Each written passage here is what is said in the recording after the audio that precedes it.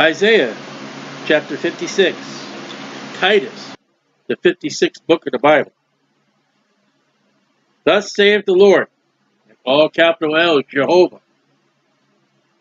Keep ye judgment. And when God says judgment, he's talking about holy and right judgment, not unlawful judgment. And do justice, proper justice. Justice according to what his word says. And you're going to see in a moment, we're talking to the nation of Israel, and the nation of Israel have been given laws and commandments and judgments. And they were not to be violated. We're under the law in Isaiah right now. And under the law, you couldn't feel sorry because the guy was poor. You couldn't give him improper justice because he was rich. If someone violated the law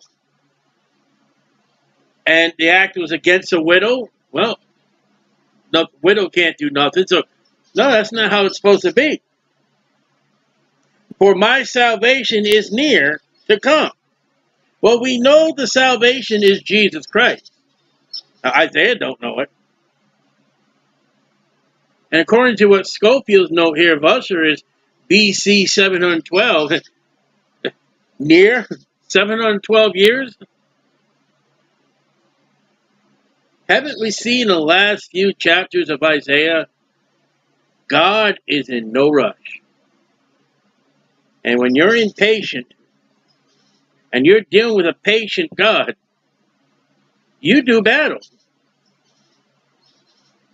I mean, look how many years it's been. Even Paul looked for the rapture. And God is so long-suffering and God is so patient that there were people that, the rapture's passed. They gave up waiting. God never gives up waiting. And my righteousness, that's Jesus Christ, to be revealed. He hasn't been revealed yet. Now, there's been prophecy. Jesus Christ is not revealed to the nation of Israel until John the Baptist shows up on the scene.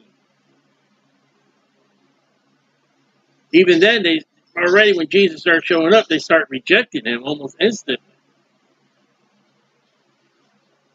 Blessed, happy is the man that doeth this. Doeth what? Judgment and justice proper.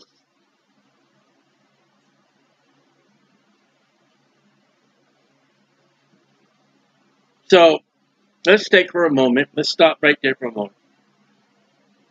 Let's take a judge. And he rejects the counsel, the righteousness, and the salvation of God. Talk about today in the church. And he does proper judgment, and he does proper justice to the ability that's given to him. Is he going to be blessed? Oh, his life may be okay. People may not like him for the truth. But God's not pleased with him if he hasn't put his faith and trust in Jesus. Oh yeah, the saying, God hates the sinner and God hates the sin and loves the sinner. You mean when they outright reject Jesus Christ and die and go to hell?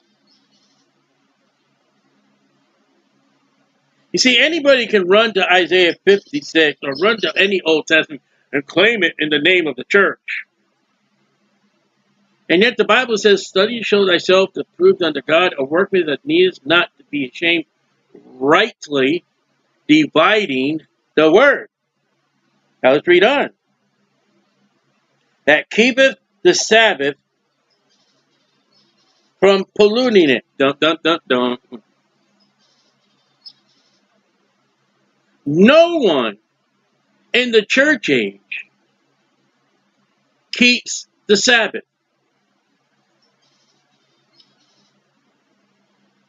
This is not a church age Gentile passage.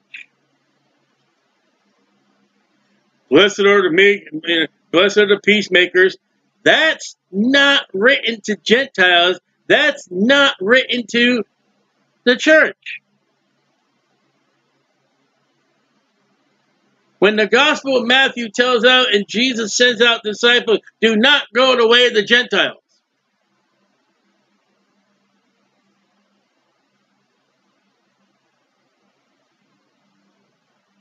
You know, the Great Commission of Matthew. Yeah, which tells you not to preach the gospel. Mark does.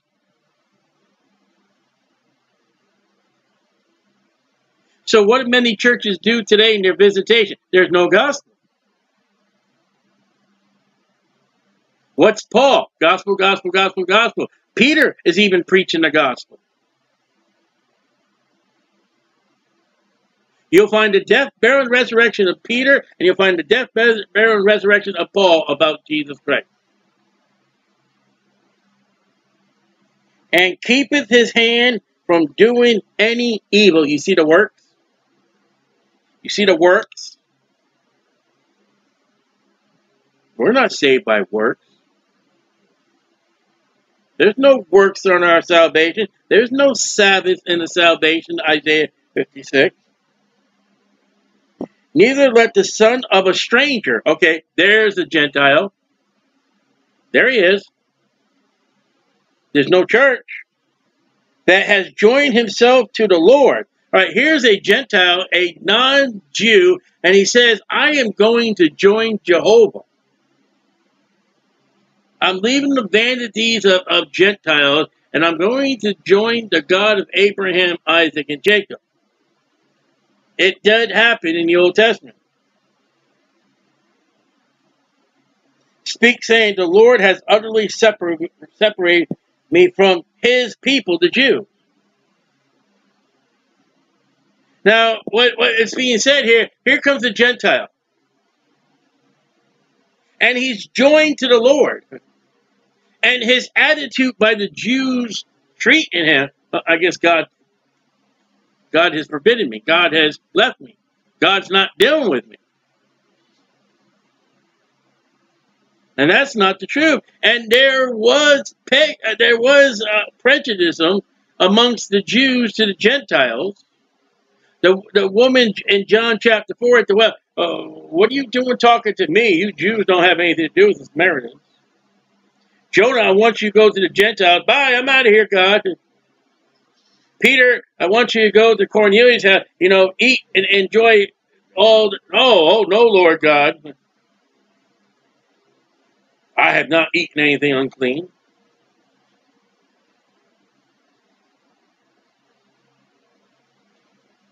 And there are people who visited Jerusalem in the name of Jehovah, the Queen of Sheba, Naaman, the Ethiopian eunuch,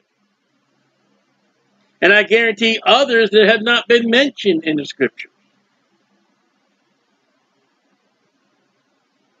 His people are the Jews.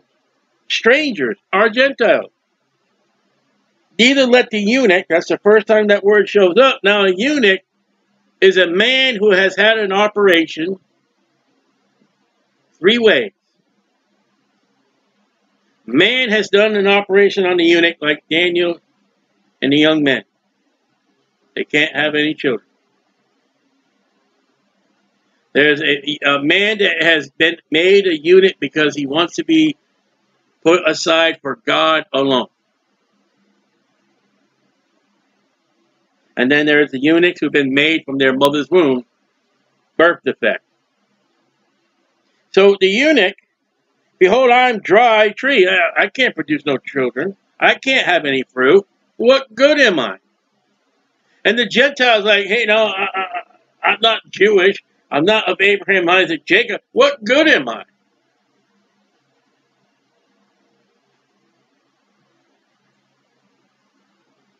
For thus saith the Lord, unto the eunuchs that keep my Sabbath, not church age, and choose the things that please me, that eunuch is doing everything according to the law. And take hold of my covenant of Israel,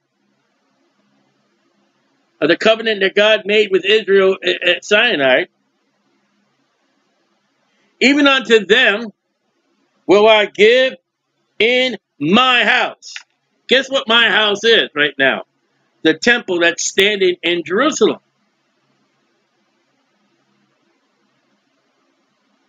That has not been destroyed by Babylon yet.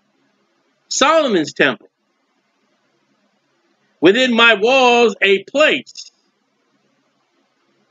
and a name better than the sons and of daughters. You can't have children. You can't have male children. You can't have daughters. I'll tell you what. I'll give you a name that's better than a father. I will give them an everlasting name that shall not be cut off. That cut off, again, is an Israel statement that, hey, if an Israelite is cut off, you go to hell. There's no help. There's no salvation. There's no animal sacrifice. If you're cut off from the children of Israel, there's no hope. No Christian is ever cut off. Now, he may be disciplined from a church, but he's never cut off. And what God's saying, and the implication is for the eunuch is, I have made myself a eunuch for Jehovah. And then one day he's thinking, I've given my life. Wait a minute. I don't have a wife and I don't have no children to give to Jehovah.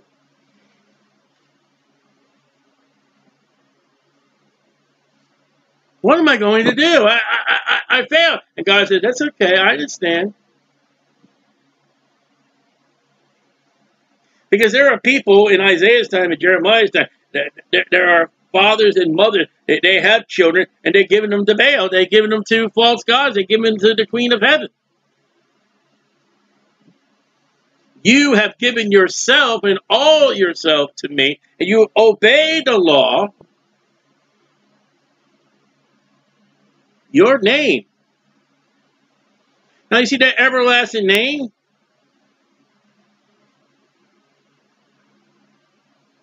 Also the sons of the stranger, Gentiles, that join themselves to the Lord. The Gentile, I'm going to serve God.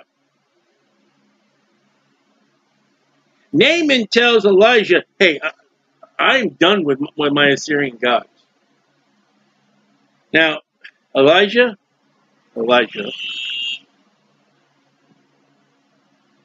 I'm a military leader, and I'm under this authority of this ruler.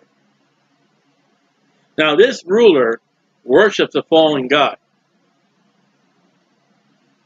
I want to bring some dirt of Israel, the promised land. And when I go into the house of that fallen god, I want to worship the God. Naaman's going to be involved in glory. When I have to follow my military leader, the leader of my nation, I would ask you that you would pardon me. I'm guilty going into the house of the false god. I'm ordered to do it.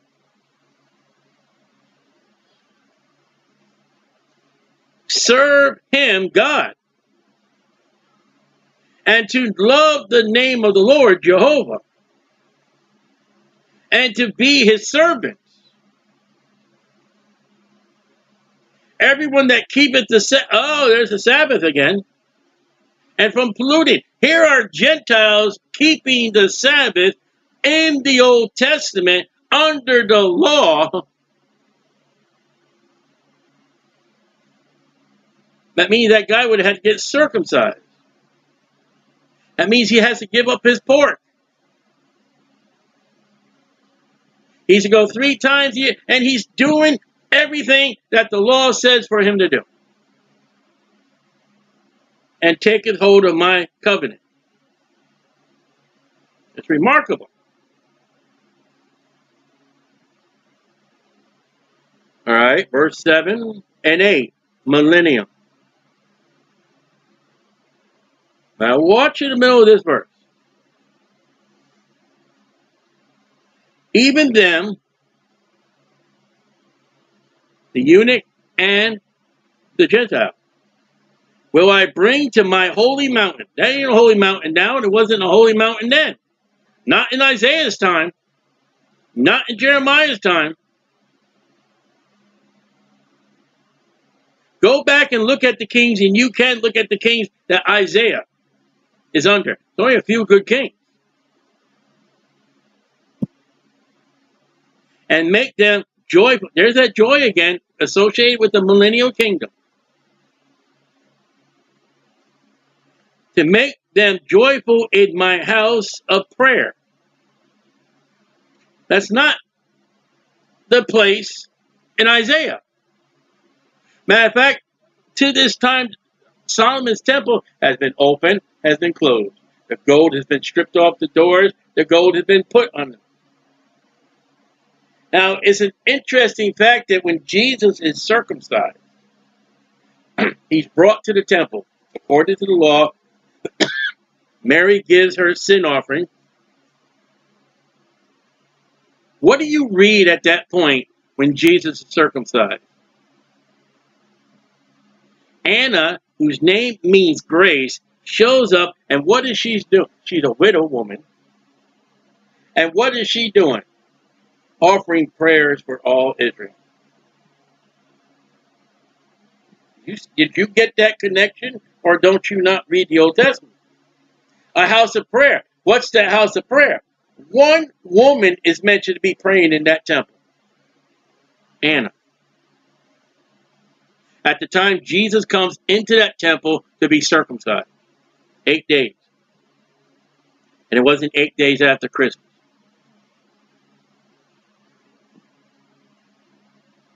Do you think that temple was called a house of prayer, and a few years later Jesus is going to go in there and make a whip and scatter all the animals and all the birds and throw the money changers over and all the rockies?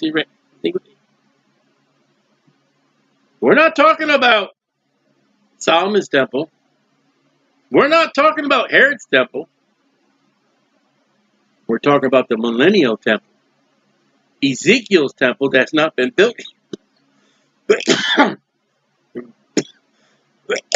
Forgive me. And how many churches in the church say, oh, isn't this called the house of prayer? Are you keeping it? Well, we don't keep the Sabbath.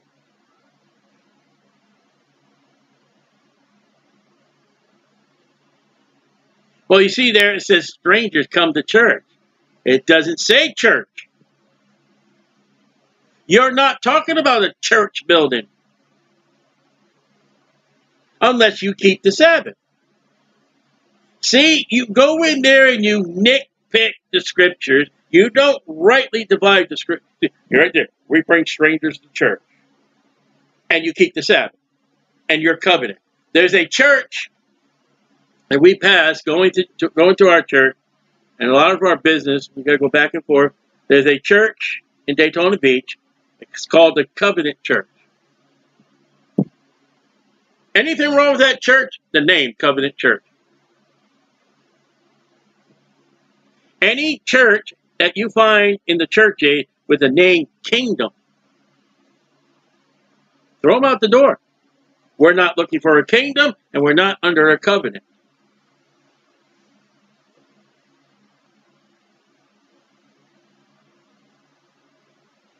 They're burnt offering. Are we offering burnt offerings?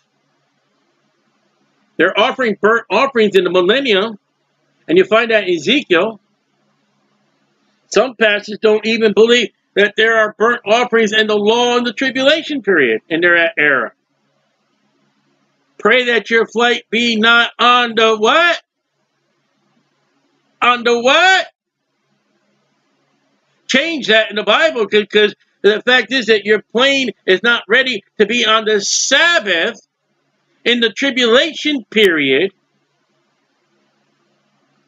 And then you say there's no law.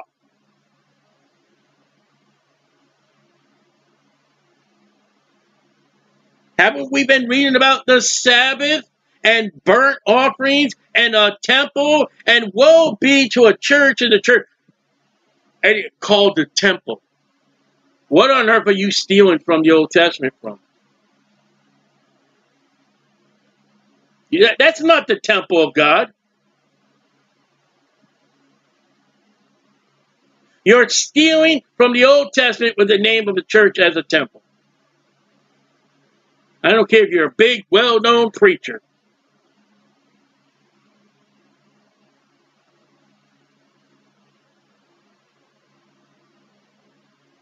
And sacrifices. Well, what sacrifices? Cows, cattle, sheep, lambs, goats, the meat offering, the peace offerings, the transgress offering, the sin offerings. That church age? No. That's under the law where we are, and that's also in the millennium, and that's also in the tribulation period. Shall be accepted upon my altar. And you find Ezekiel speaking about that brazen altar. Now, what the churches will do, if you come up to the prayer altar, which now in many churches is a stage, it's a platform. I've seen churches allow children to go run around up there. If it's a rightfully prayer altar, the prayer altar in the Bible was the incense. Where's the incense? The incense that rose up and smoke that rose up to heaven is the prayer of the saints. Scripture was scripture. All right, ready? For my house shall be called a house of prayer for all people. You know who said that?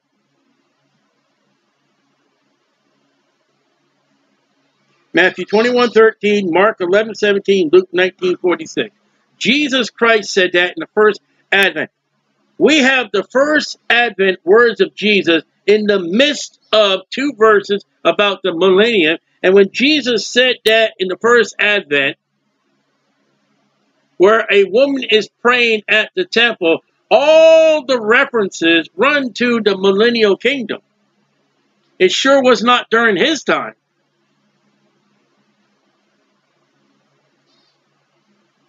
Do you know where the possibility where Judas ran and threw the 30 pieces of silver was probably in the temple?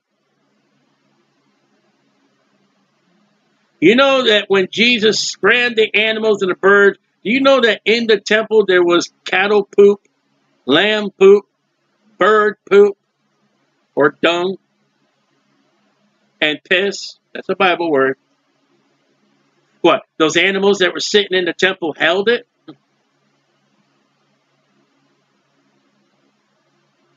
I don't think so.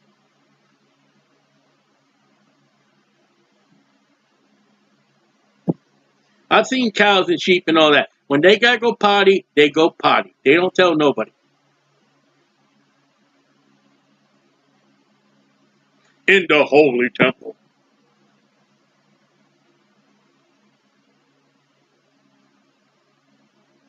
And we can't mess up the rugs in the church. We can't mess up the pews in the church. It's a heavenly temple. Well, the Jews were messing up with animal dung and piss. The Lord God has gathered the outcasts of Israel, saith the Lord said. That's the second advent. You got the millennium, you got Jesus speaking in the first advent, and then you got the second advent. It's not in order. But they saw Calvary. They saw Calvary. All right. Isaiah chapter 7 said, and behold, a woman shall conceive and bear a child. It's a verse about this, the virgin birth of Jesus. Okay. Gabriel shows up to a nice Jewish woman. He says, prophecy, I'm just, you're going to have a baby. You're going to name his name Jesus, and he's going to be David's throne. He's going to be the king of Israel. Now, Mary saw Calvary. Oh, yeah, that's Calvary. Woo-hoo! Mary didn't even know there was a virgin birth. She goes, Gabriel, I have not been with a man. That's okay. The Holy Spirit will overshadow you, and that holy thing that'll be in your womb is of the Holy Spirit. Then she believed Gabriel, and she said, "Oh, we're on our way to Calvary." No, no, no, no, no.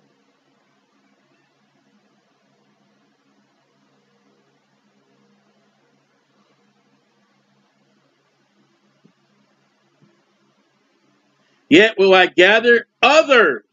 Who's the others? Unto him. The sheep nations that come out of the tribulation that help the Jews. They come in with the Jews under the leadership of Jesus Christ behind the saints that are behind Jesus Christ. Did not Jesus say, other sheep I have that are not of this fold? Because that's a very important context as we pick up verses 9 to 12. Besides those that are gathered unto him. There are other nations Jesus is going to gather besides the Jews. There will be Gentiles that go in the millennium. And Jesus finished the statement by telling us the sheep and the goats. The goats go to hell, the sheep go into the millennium.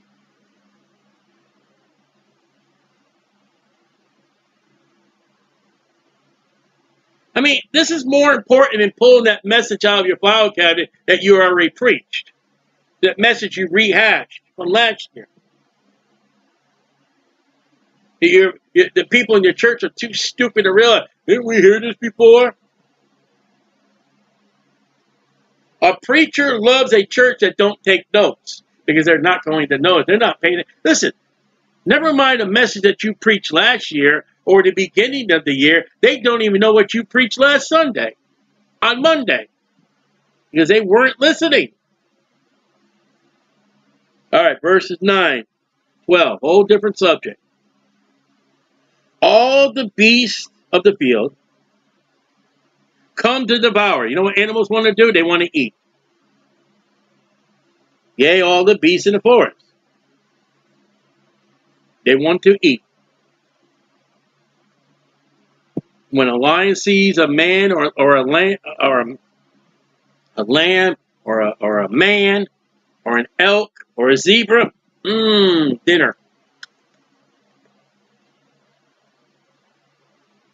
His watchmen are blind. They are ignorant. They are all dumb dogs. That don't mean stupid dogs. That means dogs who can't speak. Dumb means you can't speak. Dogs don't speak. But he's likened the watchmen as dogs, who in the Bible is a type of false prophets, false teachers, who want to eat as the beasts want to eat. They're all dumb dogs and cannot bark. That's the only place bark shows up in the Bible. Sleeping, lying down, loving to slumber. They're lazy. Yea, they are greedy dogs, which Paul says is not to be a preacher or minister, is to be, for filthy lucre. But going back to the time of Isaiah, there are false prophets running around, and they want to devour the sheep. And you read about that in Ezekiel. You read about that in the Old Testament, how there are shepherds, and the minor prophets will speak about, they kill and maim, and they don't care about the sheep. They eat the sheep.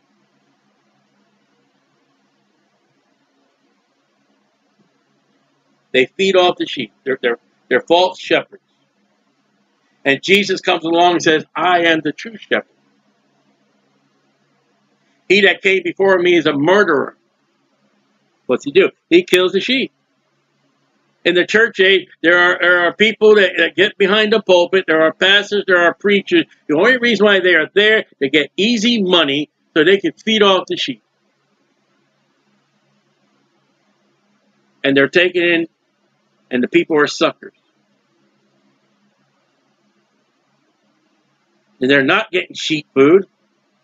The sheep are the food. Imagine how many men and, God forbid, women are going to stand at either judgment, the great white throne judgment, or the judgment seat of Christ. And they're going to stand up there and stand before God, Jesus Christ, and they're going to have to give an account how they fed on the sheep. But the sheep did not get fed. They said what they wanted to see to fill the collection plate, but when it came to filling the nourishment of the sheep, they didn't do nothing. And I got one big, filthy, rich minister, preacher, television on my mind right now that has yachts and boats and airplanes.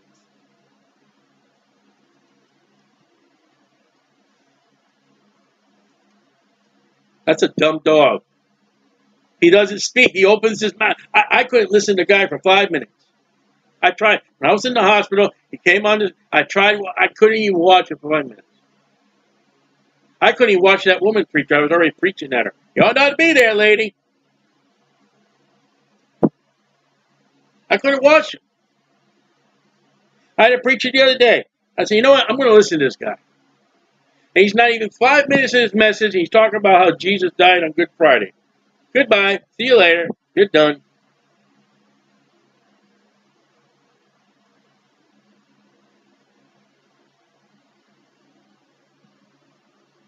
They devoured the sheep. And that's found in the Old Testament, if you ever read the Old Testament.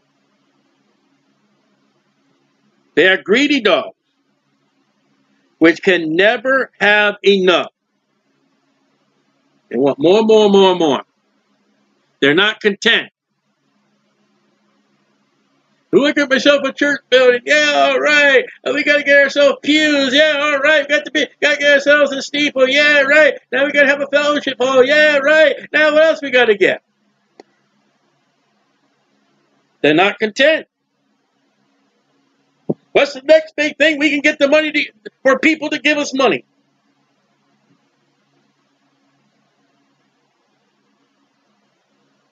They're not spiritually feeding the sheep. But, you know, we'll take them out to eat. We'll have fellowships. We'll have fish fry. We'll have all kinds of chicken and stuff like that. We'll feed their material flesh, but won't feed their soul.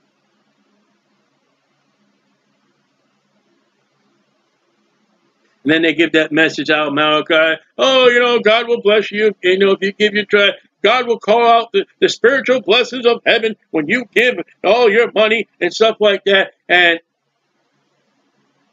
that defiles the life of Paul.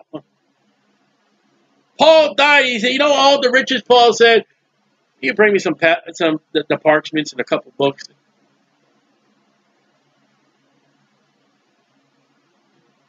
Where was your building, Paul? Where was your great assembly, Paul? Well, yeah, Demas left me, run to Thessalonica. Only Luke is with me. Now, the other men went out into ministry. But according to the scriptures, the only person Paul had with him when he finally died looks like Luke. The great miracle here had a doctor with him.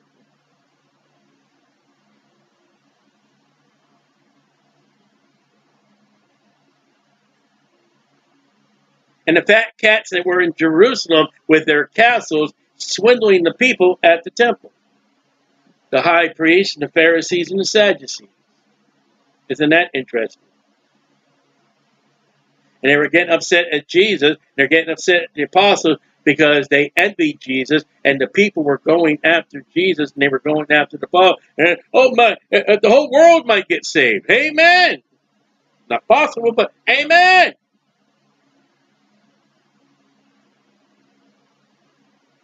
Well, everybody leaves the temple, we'll have to get a job.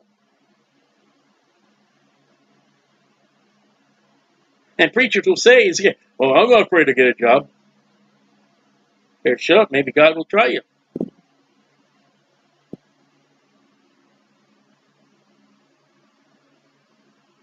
And they are shepherds that cannot understand. Now, what is the retaliation? What is the opposite of that statement? What did Jesus say in John chapter 10? Study John chapter 10. Jesus said, I am the shepherd of the sheep. Who is the sheep? Israel. Others that become for me are hireling. They do it for the money. Did you get the cross reference? A hireling cares not for the sheep. Oh no, a lion! Bye.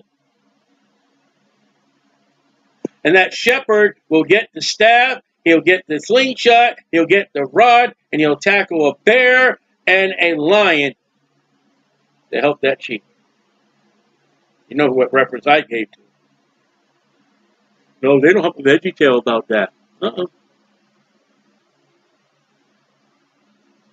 Get your head out of veggie land, get your nose in the Bible.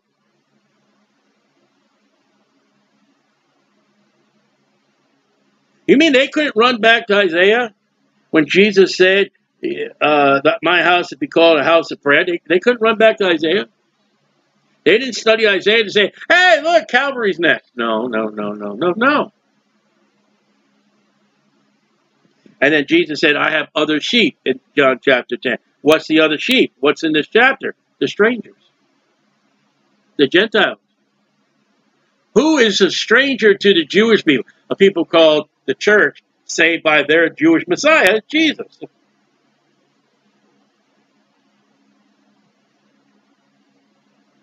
You know what the shame is going to be to the Jews at the great white throne judgment?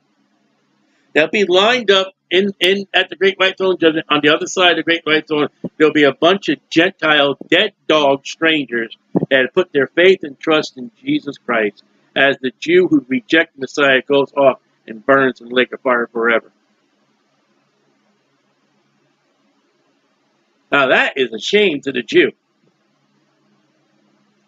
That it is their Messiah says, depart from me, workers of iniquity, I never knew you. And here's all my people here's all the strangers that put their faith and trust in me, and they're no longer strangers. They are the children of God by adoption of the Holy Spirit. And every rabbi that teaches otherwise today is that dumb dog. They speak, but they say nothing. They don't have no understanding. They think Isaiah 53 is the nation of Israel rather than the Messiah. And I read that somewhere the other day. So thank you, Lord. Thank you, Lord, for proving to me that Israel says that that's the nation, but it's really the Messiah.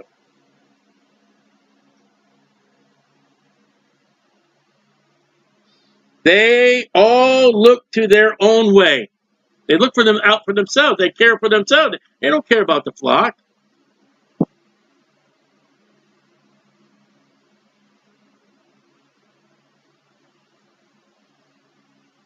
Everyone for his gain. They're selfish from his quarter.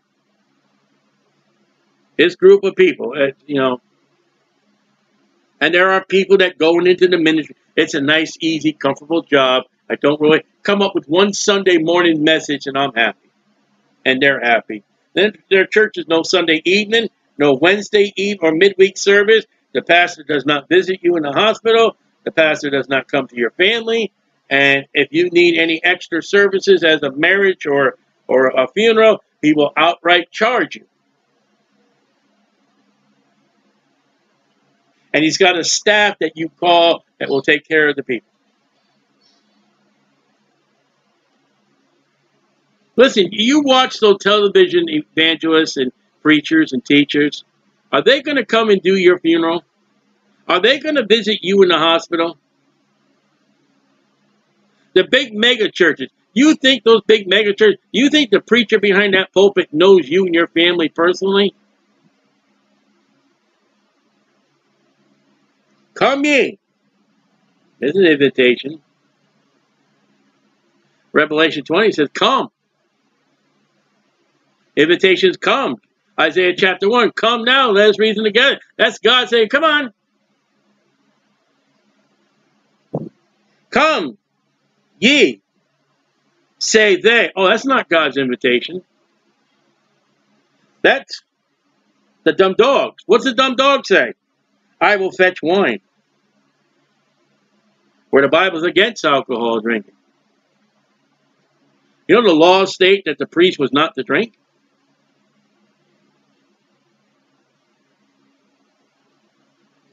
We will fill ourselves with strong drink, alcohol.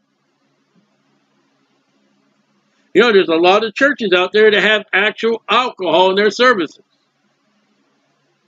And tomorrow shall be as this day. Every day is going to be the same and much more abundant. Live happy, be joyful, because tomorrow's going to be greater and grand. It's a positive. It's a happy message. Love God, and God will love you, and everything will be great and wonderful.